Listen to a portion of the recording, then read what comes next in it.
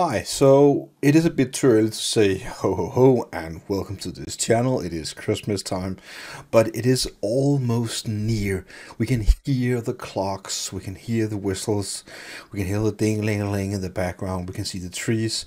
Advent of Cyber 2024 is now advertised on TryHackMe. Now I'm as amazed as every time. Every time they announce the Advent of Cyber, I get like, yeah, it's time again. It is like the Christmas calendar. It is the most interesting calendar I ever opened before. It is full of challenges and fun. And let's just go ahead and talk about what we're going to see right here.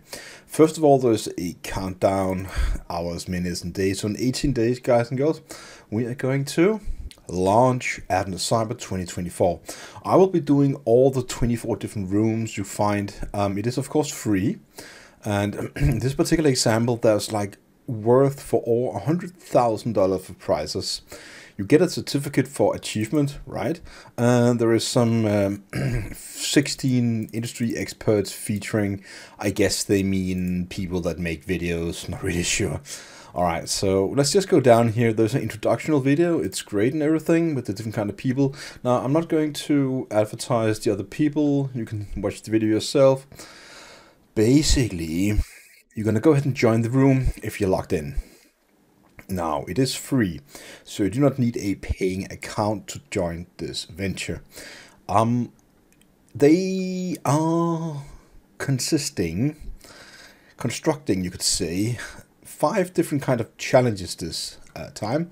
Penetration testing, cloud security, log analysis, digital forensics, and web application pen testing.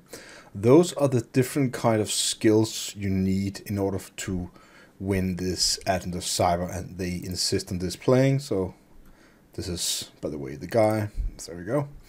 All right, so you can already get an overview of different kind of days. Day 1, that is the purple room. They give them some colors. It's a sock mess. He thought day 1 doesn't come for a store. Max Kitty found a site. Oh well, what could this be? A video goes in, out comes an MP3. This was its function, or was it its claim? She found it malicious. I think it's a spelling error there, but who knows, maybe it's just fun. But who was to blame? Someone named the glitch. Take until something she found an object mistake. So every day got one of these, introduction text, and you can scroll through all of them. Here below, they show different kind of prizes you can win, different kind of amounts of prizes, like 3 DEF CON tickets, 3 PlayStation VR 2s, and so on. There's lots of prizes, right? So if you want to be a part of that, you're going to go ahead and join the room and do all the days on TryHackMe. Also some great wallpaper you can go ahead and download. It's great fun. And then meet the characters. There's a glitch, the bloatware, the bite, freeware, hardware, Martha, Max Kitty, as always, software, Yetai, there we go, and firmware. So those are the characters you're gonna go find in this story, and the story is like this. In the tech-savvy town of Werewolf, Sockmas, the annual celebration of cybersecurity was near. Let's zoom into this. But lurking in the shadow was a glitch, misunderstood by all the wares in Werewolf.